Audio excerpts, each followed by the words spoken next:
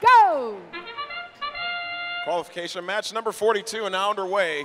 Power cells being launched on both sides of the field. Looks like the Blue Alliance will score a couple of cells into the high goal thanks to Galactech, team 49-26.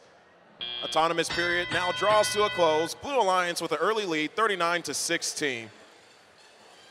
Team Roboto wasting no time picking up power cells for the Red Alliance as team 35-59 of the Blue Alliance comes over to play defense over on the red side of the field. Galactech lining up a couple of shots. Looks like one or two of them makes it into the high goal. Securing the Blue Alliance lead, still plenty of time left to go. Team 76-17 now in the trench area for the Red Alliance under the color wheel.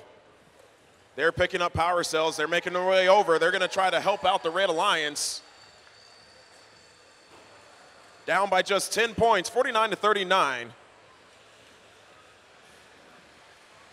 A lot of robots heading over to the switch generator.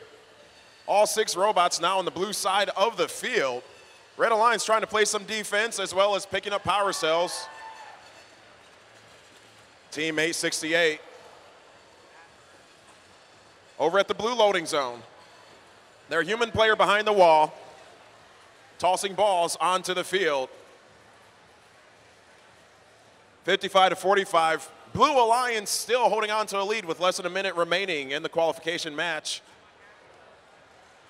The Robo Blazers trying their best to shoot from the trench run. They still have another ball in possession. We'll see if they can make it in. No go, but they still got a chance. Tech Hounds, team 868 of the Blue Alliance, putting in shot after shot into the high goal as we now find ourselves in the end game period.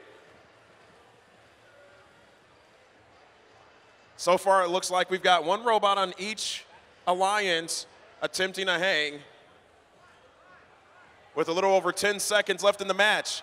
Team 447 now up in the air for the Red Alliance, nearly perfectly balancing their switch bar. Team 49-26 attempting a hang as the clock hits 0.